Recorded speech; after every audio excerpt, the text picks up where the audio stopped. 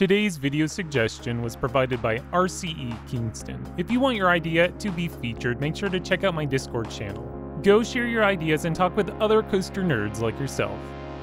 Alright, let's talk airtime. It's by far the most favorite force on a roller coaster. Who doesn't love the feeling of floating in your seat or the threat of being ejected into space? You have your floater airtime, ejector airtime, flojector, or graceful ejector as I like to call it, and some even like to include hang time. I get how hang time is extremely similar to airtime, but for the sake of simplicity, I will not be including hang time moments in this video. Upside down airtime is a totally different thing, and I'm going to talk about that. So instead of ranking my favorite moments, which is really hard to do, I'm just going to provide them to you in no particular order. I will split this up into categories, which I think is more important, because how can I compare a good sustained floater airtime moment to a quick pop of ejector airtime?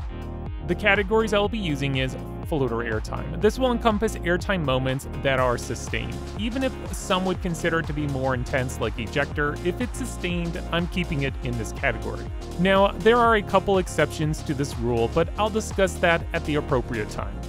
Next is ejector airtime. This will be for those moments of quick, strong pops of airtime. These are usually described as intense, violent moments.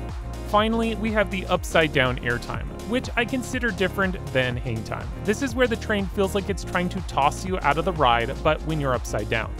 Alright, before we get to these amazing moments of airtime, just wanted to put out a friendly reminder that you can follow me over on TikTok and Instagram. I post daily content, so go check it out.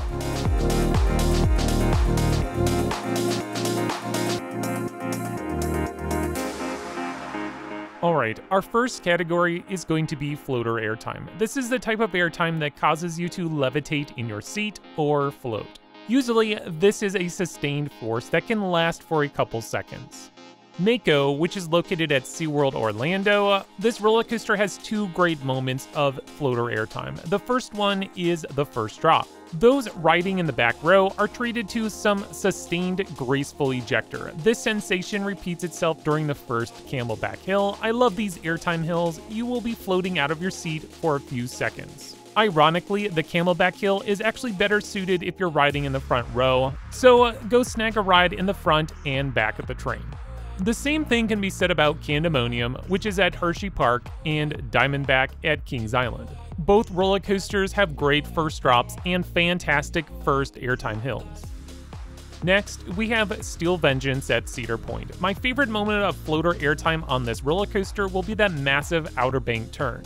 Similar to Mako's airtime hill, the Outer Bank turn will have you flying in your seat for a few seconds. It's also a little more crazy because you are tilted at an angle, unlike most airtime hills that you take head-on.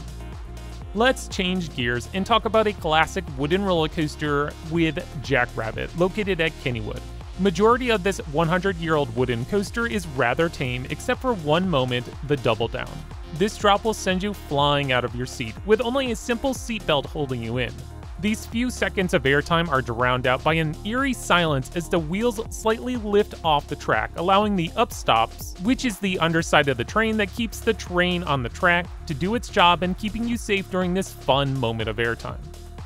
Now, I could fill up this list with a bunch of hypercoasters by B&M, but there's only one other B&M coaster I want to give a shout out in this category, and that's Fury 325. The first drop on this Giga coaster is so epic. With a 320-foot, 80-degree drop, riders are sure to be flying in their seat. Now, let's get to the best moment of floater airtime, and spoiler alert, the best moment of airtime overall. Let's talk El Toro at Six Flags Great Adventure. The first drop on this roller coaster is insane. I'd say it's pretty close to bordering on ejector, but who cares how you want to label it? El Toro has amazing airtime, and that's all you need to know. The first drop is great with sustained airtime. The two camelback hills keep the action moving with two more great moments of sustained airtime. Okay, time to talk about the intense moments. This is ejector airtime. First, we have Skyrocket at Kennywood. When we talk about airtime at Kennywood, most of us would mention Phantom's Revenge or Jackrabbit, but there's this Prototype Premier Rides launching coaster located near the park entrance that has one moment of airtime that's more intense than anything else offered at Kennywood. I'm talking about that drop off the mid-course brake run. It's a steep drop that will take you by surprise. Sticking around in the same park, let's now talk about Phantom's Revenge. I really can't pull one moment that I call my favorite, but all the pops of ejector on this coaster is so much fun. The double down is rather quick and intense, but I guess my favorite would be the airtime hill prior to the double down. Let's give RMC some more love and talk about Storm Chaser located at Kentucky Kingdom. This is an extreme airtime machine. Every airtime moment is great, but there is one part of the ride that really sticks out is the Trick Track Double Up. These two pops of air will put your lap bar to the test. Maverick at Cedar Point is another great coaster that has multiple moments of airtime, but there's one moment that sticks out as the best airtime has to be the Beyond vertical drop. If you are seated in the back, the train really whips you over that drop. It's a quick pop of ejector airtime that flows right into some strong positives that may cause you to gray out. Jumping back to RMC, time to discuss Lightning Rod at Dollywood. How can I say that every airtime moment is my favorite, because they kind of are. However, there are two moments that really stick with me the most. First is the Outer Bank turn, which happens right after the wave turn. It's a snappy maneuver that gives you ejector and laterals. Next, the most intense moment of airtime on the ride, the quad down. Who knew that the best airtime on a roller coaster would be amongst the last elements of the ride? These airtime hills are super intense that give you a feeling that the train will bust off the track and send you crashing down the hillside. Velocicoaster at Universal Studios Islands of Adventure is another airtime machine. I'm a fan of the two inversions at the beginning of the ride, the Immelman and Dive Loop, but the ride doesn't really start heating up until you fly over the top hat. The airtime experience in the back row is crazy and reminded me of those intense pops of airtime that you find on Skyrush.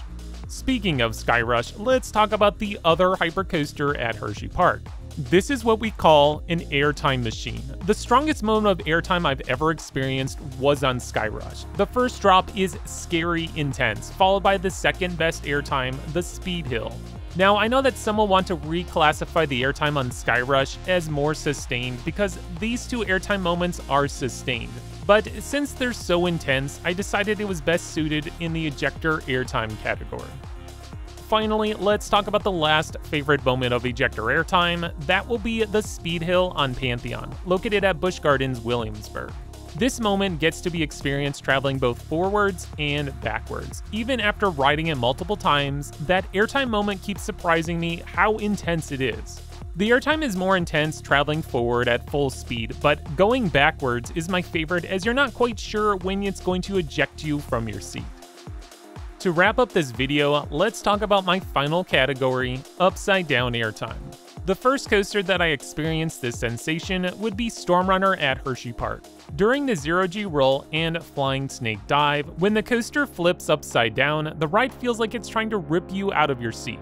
Most inversions will push you into your seat, but Stormrunner does the opposite. This sensation was mastered on Velocicoaster. That Mosasaurus roll is crazy. As someone who rides with my hands up, the upside down airtime moment makes me reach for my restraint almost every time. I have to fight the urge to hold on and just experience the tear that this inversion creates.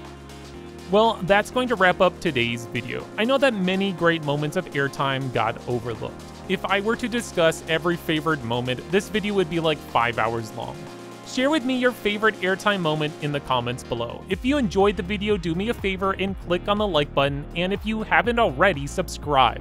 That way you continue to get more great content brought to you by Extreme Thrills.